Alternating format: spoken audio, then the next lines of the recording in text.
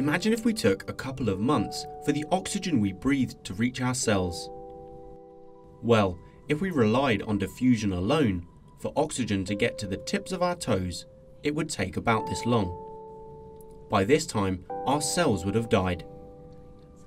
This is why large multicellular organisms, like plants and animals, have evolved specialised exchange surfaces, like lungs, gills, digestive systems, and roots, along with specialised transport systems, like the xylem and phloem, and the circulatory system.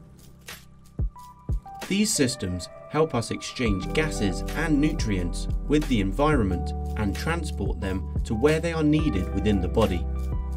In small organisms, like bacteria, oxygen and nutrients can easily be transported into and around the organism by diffusion.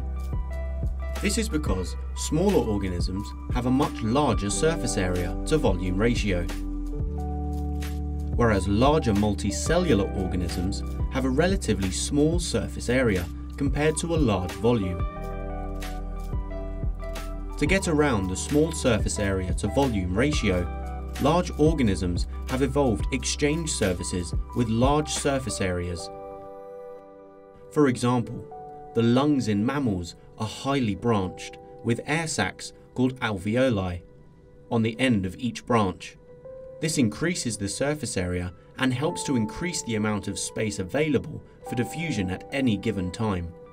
You can watch this video about diffusion.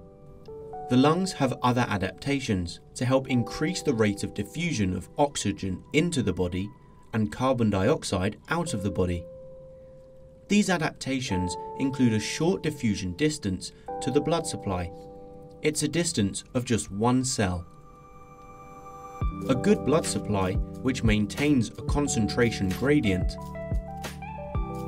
Lungs are also ventilated by breathing in and out to make sure there is a flow of air over the surface. Other surfaces, especially adapted for exchange, include the small intestines, which are highly folded to increase the surface area available for nutrient exchange into the blood. So what happens once the substances have diffused into the body? Well, they need to be transported around to get them to where they are needed quickly. Even waste products like carbon dioxide and urea also need to be transported around the body.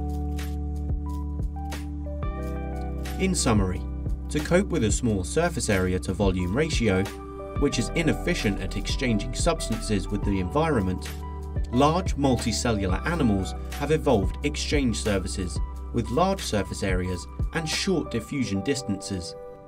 This increases the rate of diffusion.